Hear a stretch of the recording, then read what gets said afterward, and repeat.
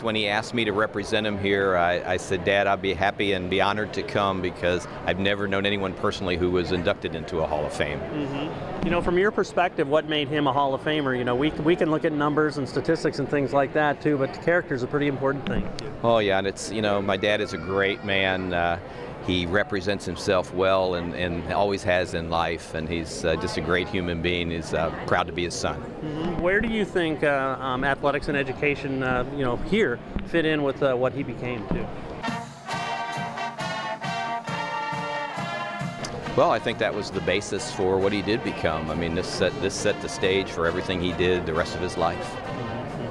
And now, I mean, were you on the field last night and everything? Or? I was not. I came in late last night. Yeah. But I guess just talk about, you know, as you look around, some of the people that have made such a difference in this town and gone on to do so well too. I mean, it kind of speaks to the excellence factor of what GENESEO education has been. It certainly does. GENESEO, I know my cousins still live here. I get to visit here pretty regularly, and it's just a wonderful place to live and great values for everyone that I've known that lives here.